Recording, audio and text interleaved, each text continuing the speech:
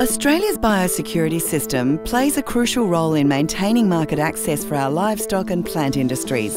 Farm biosecurity covers a range of practices that help to keep Australian livestock and crops free of disease, pests and weeds. This short video provides a practical overview of biosecurity measures you can use in your daily routine to minimise the risks associated with moving anything off your property. Responsibility for biosecurity doesn't end when plant products or animals leave the farm gate. The measures in place on your property support biosecurity in your region, state, and help protect Australia's valuable overseas markets. When moving plants and animals off the property, ensure your product is fit to travel. If your animals are showing signs of disease, don't spread it further by allowing them to leave. Before taking your animal to an agricultural show, sale or event, make sure it's healthy and check to see that the venue has acceptable biosecurity measures in place. If not, consider what you can do to improve biosecurity.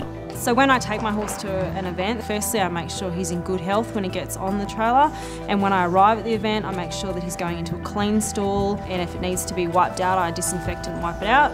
I make sure that he's not stored next to sick horses. I make sure I take clean water buckets, and also my horse is fully vaccinated against disease. By maintaining good orchard and nursery hygiene, you can help minimise cross-contamination and breeding environments for pests and diseases. Ensure you have an adequate waste disposal collection point away and secure from your existing stock and water.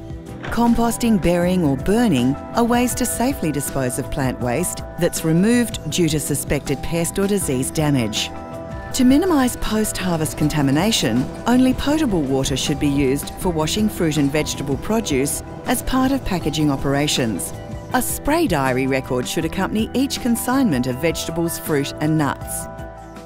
Effluent, general waste and dead animals harbour disease and attract feral animals and pests. That's why they should be removed as soon as practical to ensure they don't contaminate your farm. When you do, it's best to use a specially segregated area, protected from wind, water and animals. Check to make sure you're meeting government and industry requirements for carcass, effluent and waste management before disposing of them.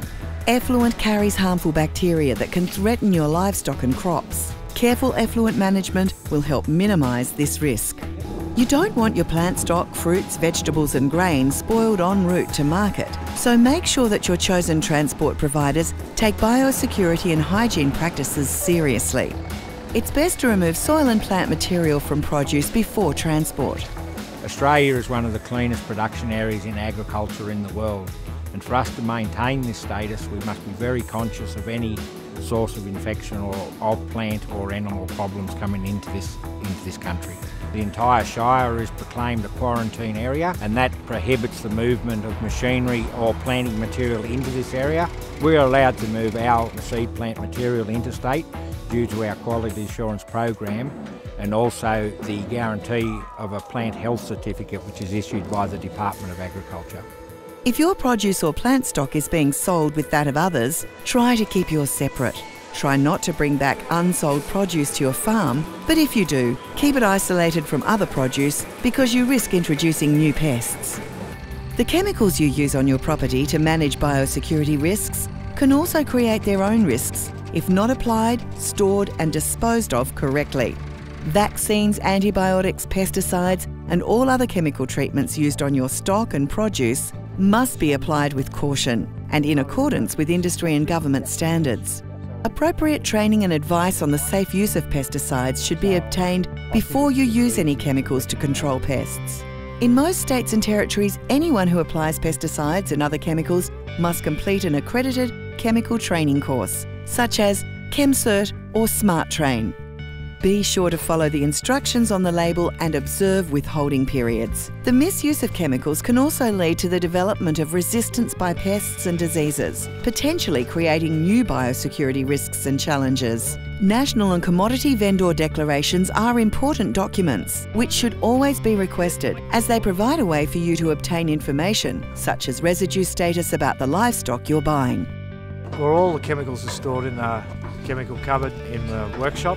When anyone comes onto the farm to give me a hand with drenching or whatever, I make sure that they're fully aware of the chemicals that we're using, the amounts that we're using, and they're following the correct skill or technique to do the job. You are the most likely person to notice changes in the health of your crops and livestock, so use the simple biosecurity measures in this video to secure your farm and secure your future.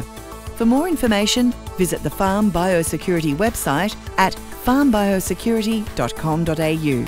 If you see anything unusual on your property, call the Emergency Animal Disease Watch hotline on 1800 675 888 or the Exotic Plant Pest hotline on 1800 084 881.